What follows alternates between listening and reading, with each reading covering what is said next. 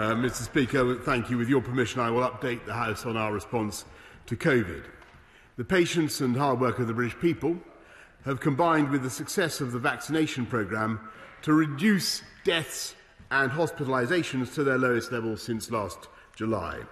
And from Monday, England will ease lockdown restrictions in line with Step 3 of our roadmap.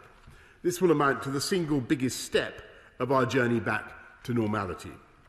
But after everything we've endured, we must be vigilant because the threat of this virus remains real and new variants pose a potentially lethal danger, including the one first identified in India, which is of increasing concern here in the UK. So caution has to be our watchword. Our country, like every country, has found itself in the teeth of the gravest pandemic for a century, imposing heartbreaking sorrow on families across the world, with more than 127,000 lives lost in the United Kingdom alone. And our grief would have been still greater without the daily heroism of the men and women of our National Health Service, the protection of our vaccines, already in the arms of over two-thirds of adults across the UK, and the dedication of everyone who has followed the rules and sacrificed so much that we cherish. Amid such tragedy, the state has an obligation to examine its actions as rigorously and as candidly as possible and to learn every lesson for the future, which is why I have always said that when the time is right, there should be a full and independent inquiry.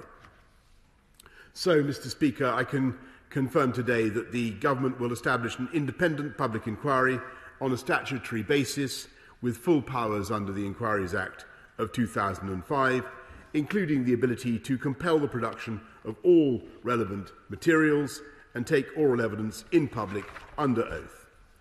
In establishing the inquiry, we will work closely with the devolved administrations, as we have done throughout our pandemic response. And my right honourable friend, the Chancellor of the Duchy of Lancaster, has this morning spoken to the First Ministers of Scotland and Wales and the First and Deputy First Ministers of Northern Ireland to begin those conversations.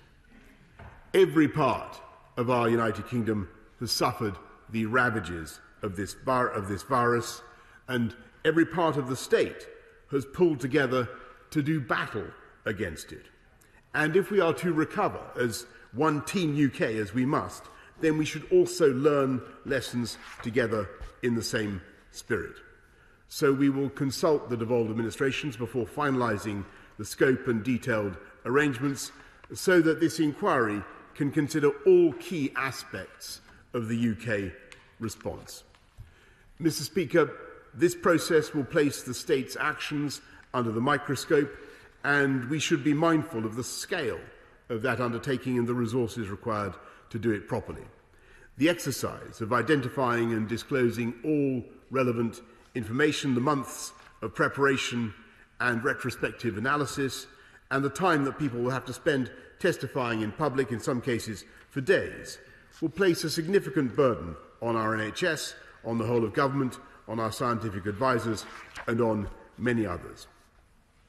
We must not inadvertently divert or distract the very people on whom we all depend in the heat of our struggle against this disease.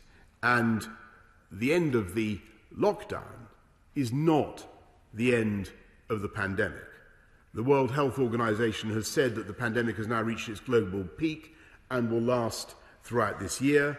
Our own scientific advisers judge that although more positive data is coming in and the outlook is improving, there could still be another resurgence in hospitalisations and death.